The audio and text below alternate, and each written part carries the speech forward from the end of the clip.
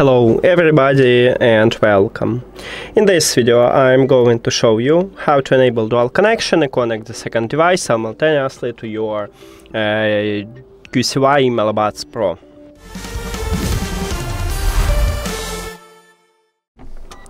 Right here we have the first device what connected with the headphones and also have an application, and the second device what do not connect it with the headphones.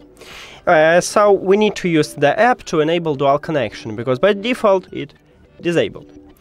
Open QCY app, then your headphone should be turned on and connected to the application, then the app open for you headphones menu. You need to go to the settings at the right top, then scroll down and you need to find dual device connection.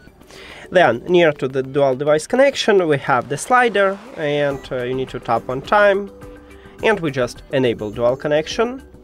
Now these headphones should reconnect to your phone, and we have connection.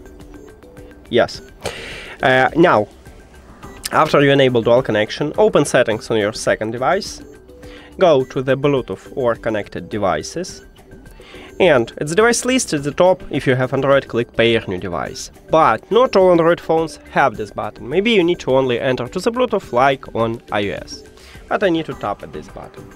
Now, put your earbuds to the charging case and do not close the case. At the bottom, near to USB-C port, we have connectional button. You need to press and hold the connectional button for at least 3 seconds to enter pairing mode. 1, 2, 3. Now you can release your finger and these headphones enter to pairing mode, so we should see them at the device list. Right here we have them. Tap at your earbuds and then click pair.